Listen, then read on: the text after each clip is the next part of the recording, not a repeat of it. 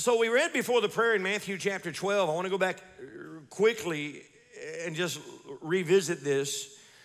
I want to continue talking about dry places. And this series and the title came from this verse here in Matthew 12:43, where Jesus said, when the unclean spirit is gone out of a man, he walketh through where?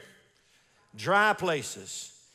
So obviously, you know, that's a vulnerable place. And I'm going to begin to show you an example of that here in a moment, where the enemy walks through dry places seeking rest and finds none. When you study the Word and you see wilderness experiences in Scripture, when you see the desert experiences in Scripture, when you see the 40 days and nights of Jesus in the wilderness in prayer and in fasting, these are wilderness, dry place experiences that I feel like all of us can relate to in this world we're living in right now. And when I say world, the word world is not referring to a place. It's as much as it is a time or a system. And we're living right now in a very peculiar world. The world is changing. The world is so peculiar right now with all that we're facing. Most of us are facing things that we've never faced or would have imagined to face in our lifetime. And you might look at that as a dry place, that man, things are hard, things are abrasive. People have gotten abrasive and mean-spirited and divisive and just downright ugly. There's no doubt the world right now is a dry place, but we are not supposed to go just tuck our tail and hide until all this passes. No, God has called us for such a time as this. The world is in need of the water of life that Jesus gives, the water of life that the Word of God gives, and this world may leave you thirsty, but Jesus is the answer. Can you say amen?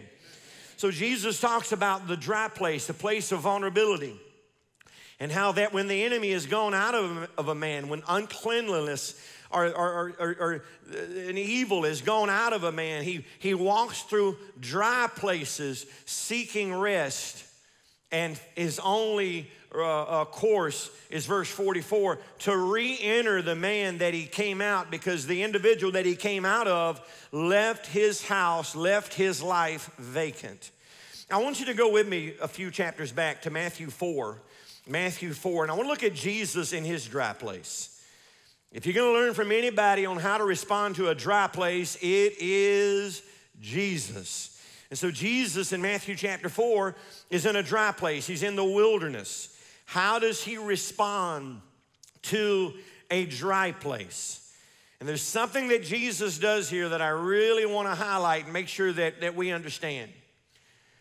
There are many people that have found victory in mindsets, victory in worldview, victory over habits, serious life changes that have been wrought by the power of the gospel and by the power of Jesus and his word, that in a dry place revert back to what they were once delivered from.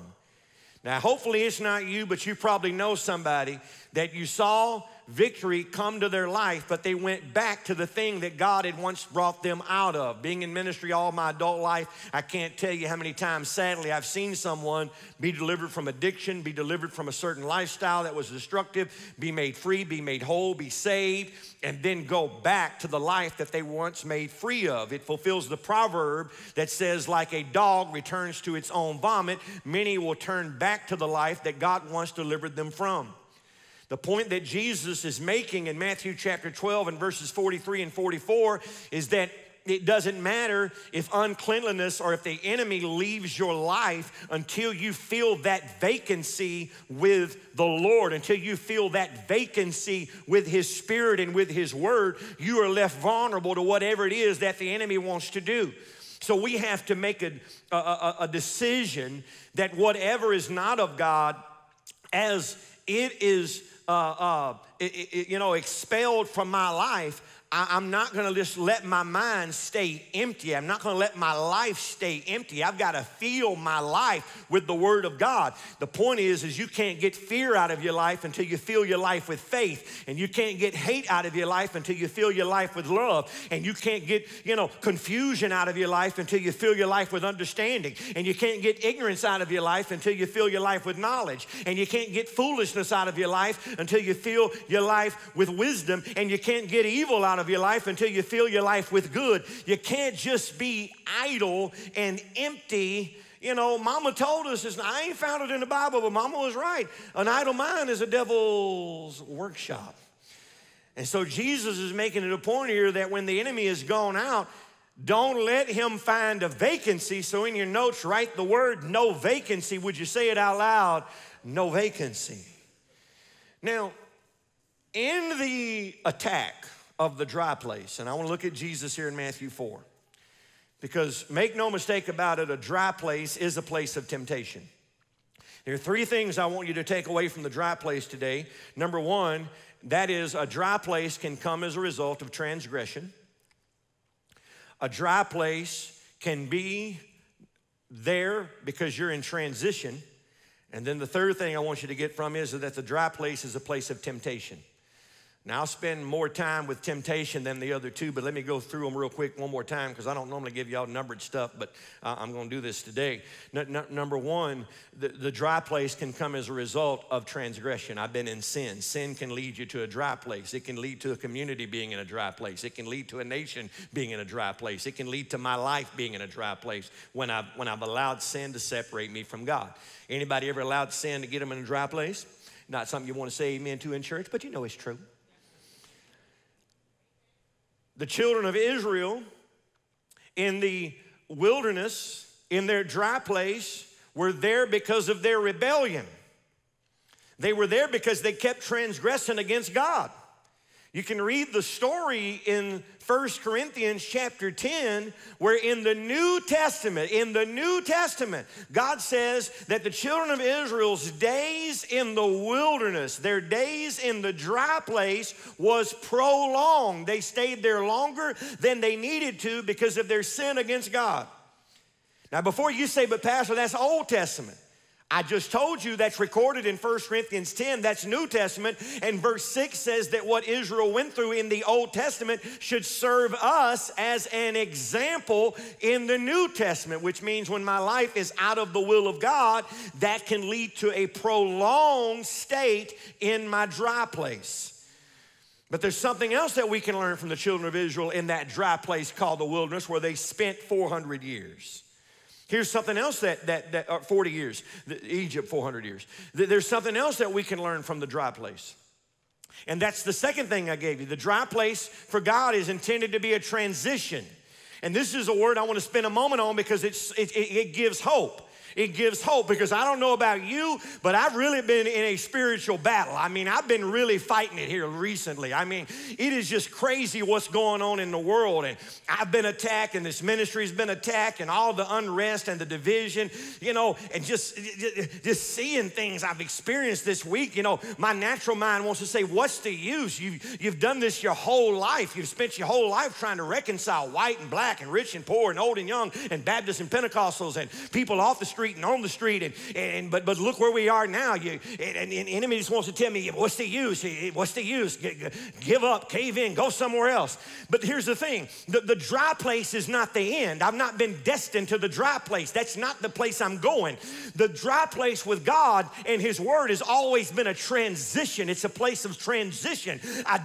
God has not called me to this place. He's called me through this place. This is not my destination. This is just a part of my journey. I don't plan on camping out here. I don't plan on putting my stakes in the ground here. I don't plan on planting big trees here. I'm not going to be here. Like my papa used to say, I don't belong here. I'm just passing through. And we've got to recognize that the dry place is just a season. It's just a transition, and we're going to come through it out to the other side. Can you say amen? For the children of Israel, the wilderness was the transition.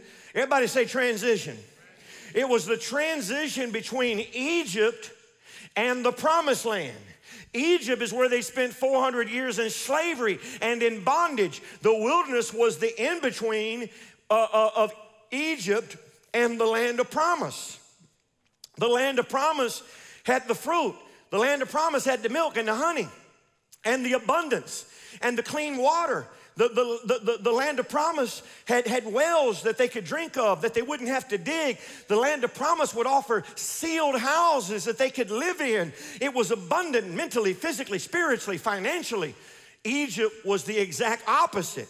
But God didn't just take them from one extreme into the other. There was a transition called the wilderness. And I know many of us might have been fed up with the bondage, and we might be fed up with what's in our past and what we look back at, and we want an immediate change. But you have to know, in between your bondage and your victory, in between your past and your future is a transition, and that transition is a dry place. And that dry place is where you are tested. And it's in that dry place that God said, okay, children of Israel, I got you out of Egypt, but it's going to take the dry place for me to get Egypt out of you.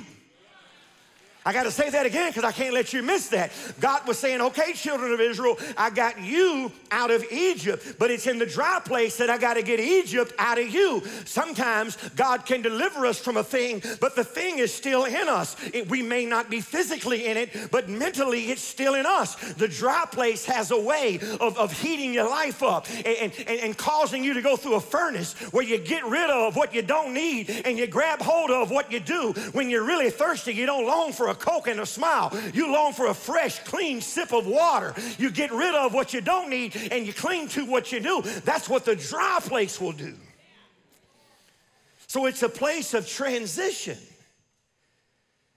So my prayer is that where we are as a church and where we are as a ministry and where we are as individuals and families and where we are as a nation, may this just be a transition that leads us back to our deliverer and to his will and to the hope of his promise and the hope of his word. But the enemy would love to tell us that this is it. You've reached the end of the road. But you have to tell the devil, this is not the end of the road. This is not my destiny. This is not the place that God has called me to. It might be hard. It might be dry. But you know what? The greater the trial, the greater the glory. The greater the trial, the greater the glory. And I'm going to endure this trial, and I'm going to be better for it and stronger for it and wiser for it and have more faith as a result of it. I may go in it one way, but I'm coming out of it another way. My life may have not brought him glory then, but it will now. That's got to be our hope. Are y'all hearing what I'm saying to you today? Number 3, the dry place is a place of temptation. Temptation. And that's where we're going to spend the last 3 minutes I got with you today. I'm kidding. We got more than 3. But watch this in Matthew chapter 4. Then was Jesus led up of the Spirit into the wilderness to be tempted of the devil. Why would God's Spirit lead Jesus to a temptation? Because he could not get there by transgression. Sin could not bring him to this point because he was without sin. God's Spirit has led Jesus to this place. And the hope I get from that is no matter how dry my life may be, and no matter how wicked the world may appear, and no matter how much fear and hate and division are in this world around me, his Spirit has not left me. He will never leave me. He will never forsake me. He will be with me even under the end of the world. We all like the wonderful moments in worship and in praise when we feel the tangible touch of God, where our hair begins to stand up on our arms and the tingling sensation comes through us and tears burst out of our eyes and we know that God is near. We love that. But you got to know that he's just as close and he's just as real and he's just as near, even when you don't feel it. It's like the song goes, even when I don't feel it, he's working. Even when I can't see it, he's working. I got to know that he's with me when I see it, and when I don't see it, that's when I walk by faith and not by sight. I've got to know that even in my dry place, his Spirit is with me. His Spirit is with me. He's not left me. He's not forsaken me. I'm not here alone. He's Jehovah Shammah. He's a God that is near. He's not one that is far off. He's with me. Can you say that out loud? He is with me. You have to know that today. He's not left us here. Then was Jesus led up of the Spirit in the wilderness, the dry place. And look who was there, the devil, because he likes to capitalize on a dry situation.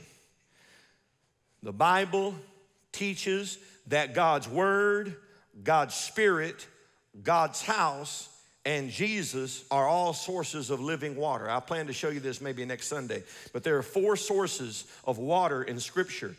4 sources: His Word, His Spirit, Jesus, and His house. I hope you got that. I'll deal with this, Lord willing, next week. But I got to get it out there because you'll hear me. 4 sources of water based on Scripture: His Word, His Spirit, Jesus, and His house. And I'm telling you that the enemy wants to keep us away from the water.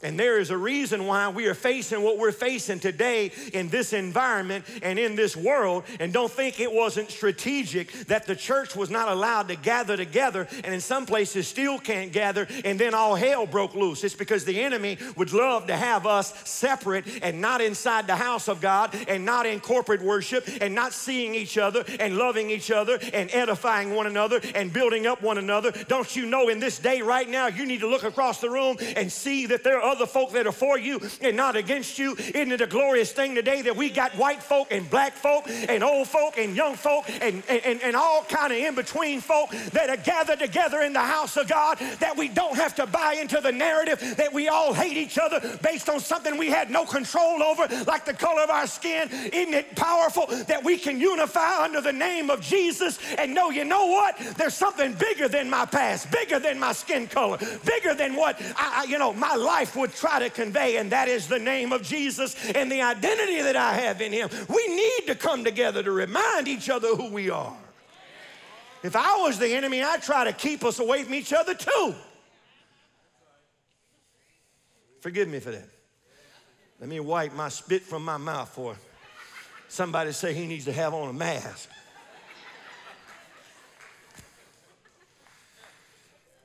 Don't get me started. I'm doing all the natural stuff, but you better know right now, my hope is not in any natural method of a man. My hope is not in any agenda of a man. Don't get me started. I ain't got time. I got 10 minutes to get all these points. I ain't got time. My hope is not in a man. My hope is not in a party. My hope is not in an organization. My hope is not in a president or a new president or another president. My hope is in Jesus. He's the Prince of Peace. He's the Savior. He's the Redeemer. He's the Deliverer. He is the only hope. My hope is not in an organization. My hope is in an organism. And the organism is the church of Jesus Christ, in which He said the gates of hell would not prevail. My hope is built on nothing less than Jesus' blood and righteousness. I dare not trust the sweetest frame, but wholly lean on Jesus' name.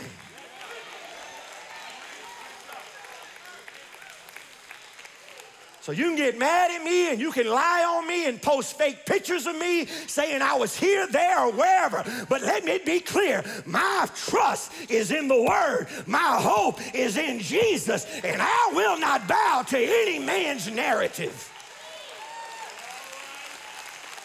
I got to get back to this word. Y'all done got me fired up.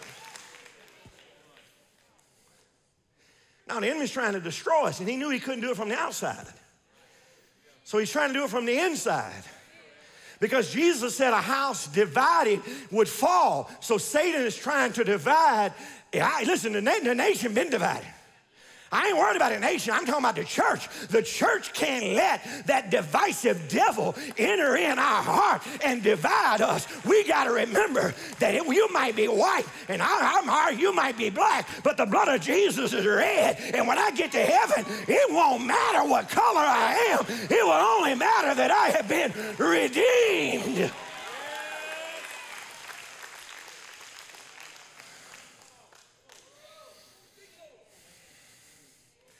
Would y'all calm down? I got one more service after this one.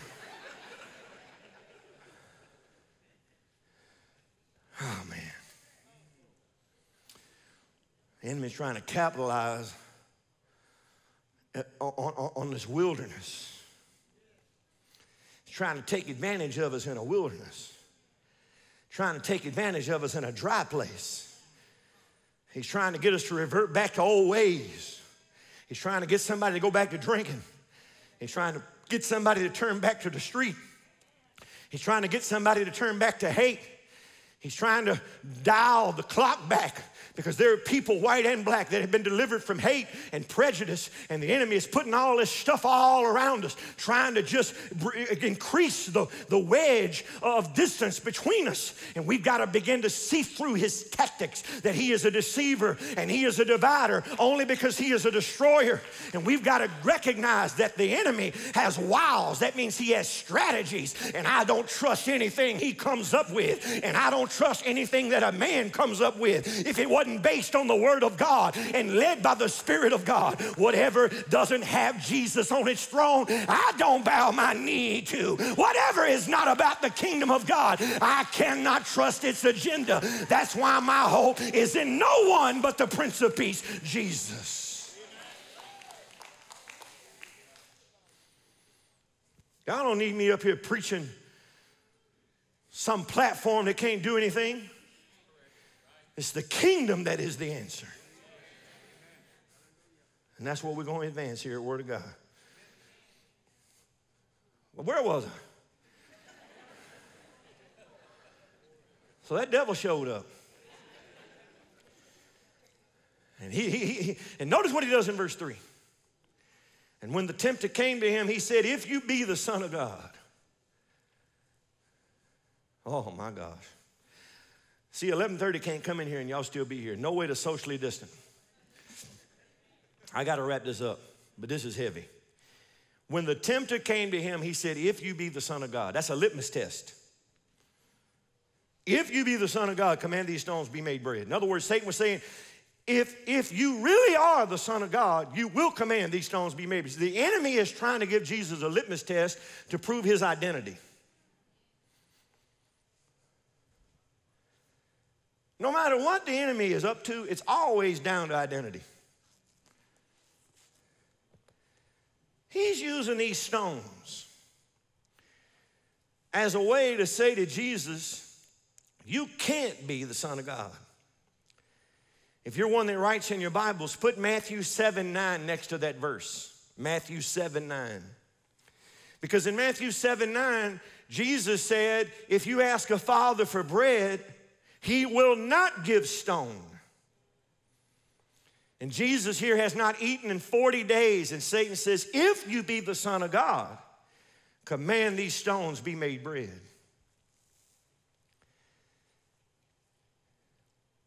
Everything that the enemy is doing, and I got about 5 minutes to get this out, is about Jesus bypassing what he would have to go through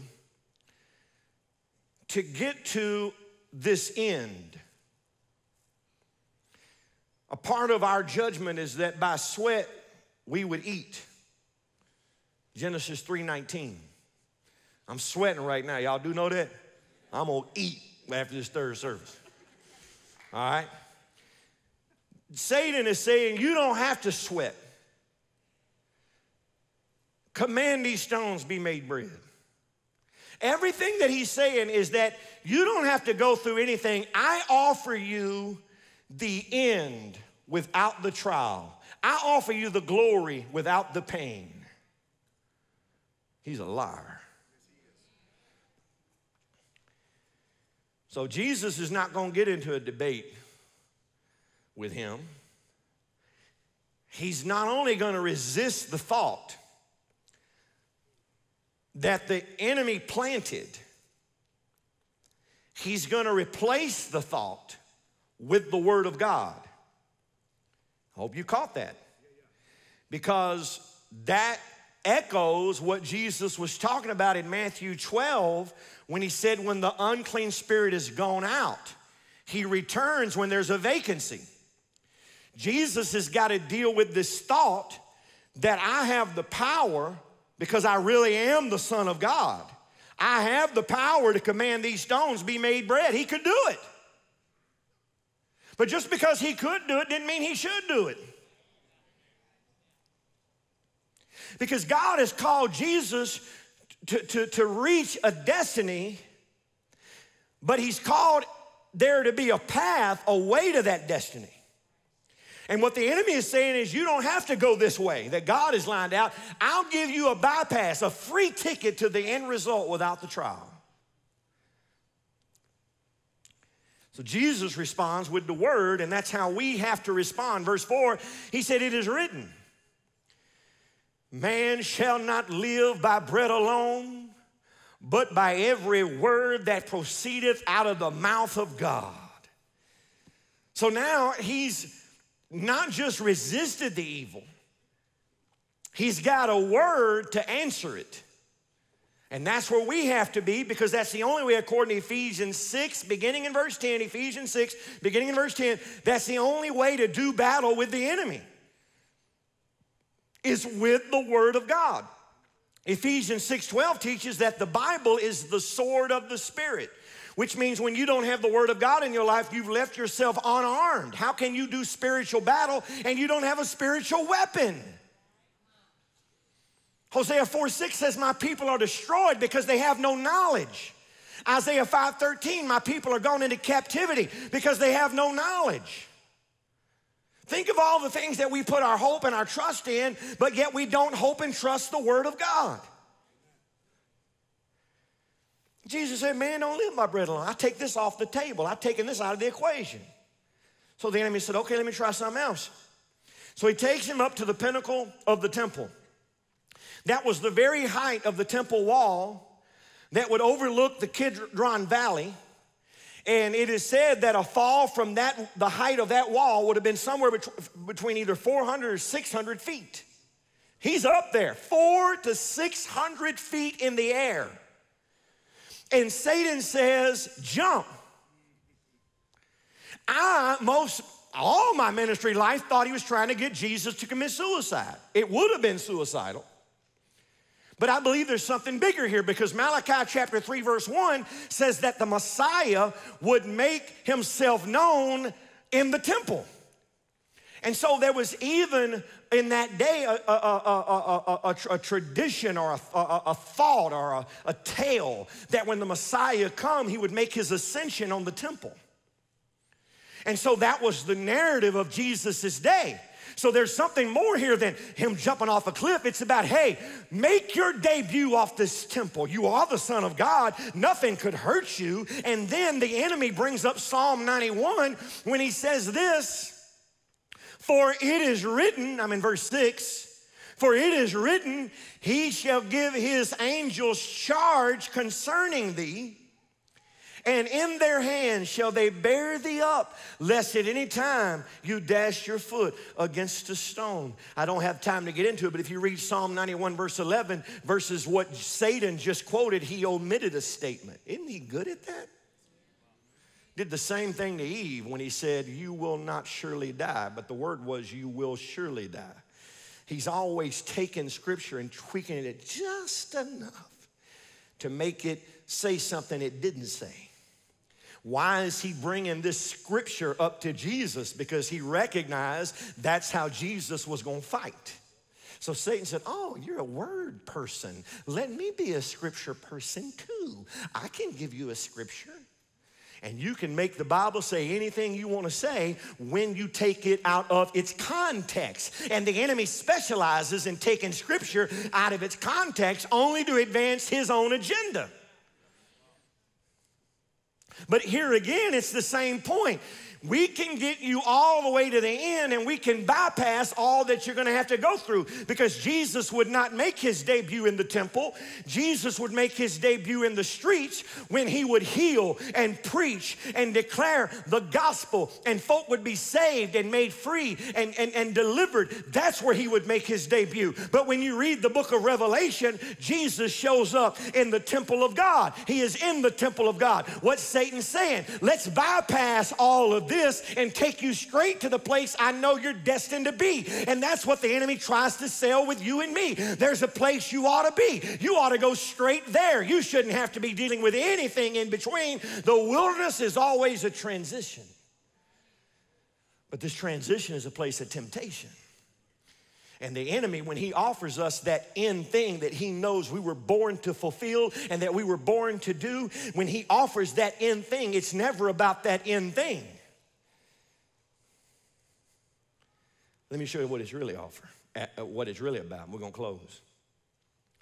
So Jesus responded with the word again, verse 7. It is written.